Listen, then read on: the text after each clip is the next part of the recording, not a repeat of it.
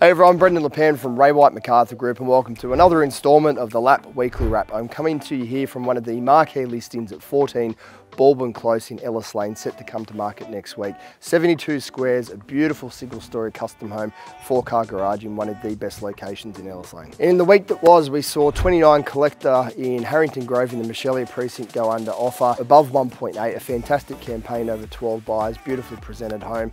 Massive congratulations to Annette. We also saw 25 Dunkeld go under offer. We did have a slight hiccup with the first purchaser, but our great database of buyers secured another awesome result at 885k.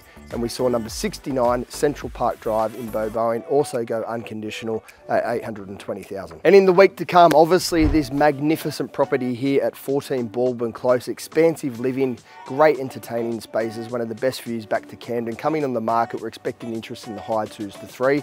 19 Lorimer Crescent in Elderslie, a spectacularly presented 42 square home, 4 beds plus a study, theatre room, really deceiving home, superb presentation, coming on the market at 135 to 145. And we have our first open home this week at 74 Blackburn Road in Wedderburn, that beautiful lifestyle property, a nice mixture of bush and also cleared paddocks. You can run a few horses there. Beautiful single story home on the market at 175 to 1.9. First open home this coming Saturday afternoon. That's your Lap Weekly Wrap. Stay safe, look after yourself, and we'll see you next week.